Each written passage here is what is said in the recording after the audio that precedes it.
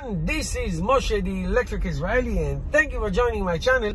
If you're new, please subscribe and help me change the world one electric car at a time. Thank you to all my patrons and my supporters.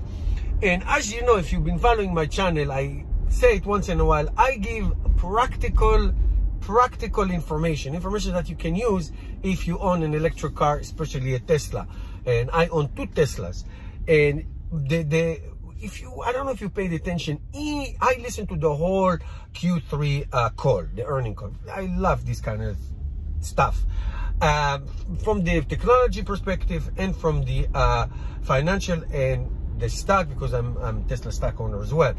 So if you listen to the whole thing, if you noticed, there was a hint dropped by Jerome Guillen and Drew Benglino, 2 Tesla high executives, regarding batteries and charging.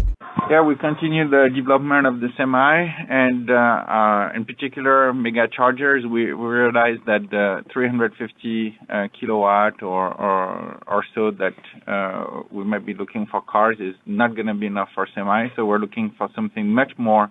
The fundamental limitation on charge rate in lithium-ion batteries is avoiding lithium plating on the anode. And while the tabless architecture helps avoid overheating, because it's a more power-dense architecture at high continuous charge rates, it doesn't change the anode plating story. Electrode design and anode material choice more directly determines the maximum charge rate and how to avoid that lithium plating problem. Okay, so just for you to know, one of the key components of adopting electric cars are really 3 things. Number 1 is price. The more the price goes down, more people can afford it. So having a Tesla car in a couple of years for $25,000 is a game changer. Okay, having a pickup truck next year by Tesla, starting price $39,000 is a game changer. The Cybertruck and all that. So price is number 1. Okay, there's a lot of things I want. If I cannot afford them, it's moot. Number 2 is range. How far can the car go? Well, Tesla cars are now equivalent to gasoline cars. 353 miles for Tesla Model 3, 402 miles for Tesla Model S, 520 plus miles for Tesla Model S Plaid version, and 300 to 500 miles for the pickup truck in the future. So the range for Tesla cars is now equivalent. You can do whatever you want with it. The third and as important as the other 2 is fast charging capability. Tesla built a tremendous supercharging network in the United States and around the world.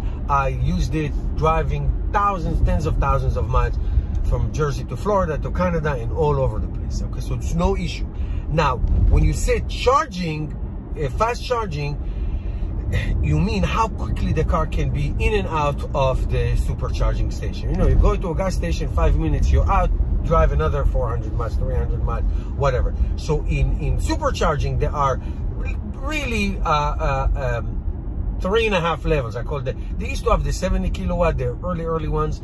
Then they have the 120, then they have the 150, the second level, and now they have the 250, the third level, the third version. I used it many times. Now, Jerome Guillen slipped in a 350 kilowatt, I would call it level 4 supercharging, talking in reference to the semi-truck, and he said that's not going to be enough to charge a semi-truck fast enough, like those mega chargers. Does that mean that 350 kilowatt 4th generation supercharging coming? I hope so. Will Tesla future cars that will have the new battery, the 4680 version, the thicker and taller batteries, will be able to accommodate these batteries with this charging? Now remember, and I don't want to get too technical with you because it's boring, but remember, when you go to any supercharger, okay, you want to come as low as possible with your battery. You want to come really low, 10%, 20%. So you can get the fastest charging as possible. But the fast charging, whether it's 120 or 150 or 250 kilowatt, lasts for a very short time.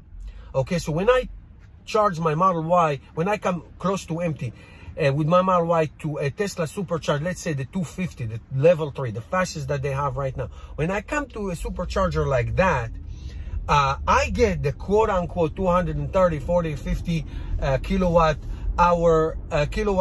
charging speed for like 3 minutes, 4 minutes, 5 minutes, 7 minutes. Then it goes down rapidly to protect the health of the battery.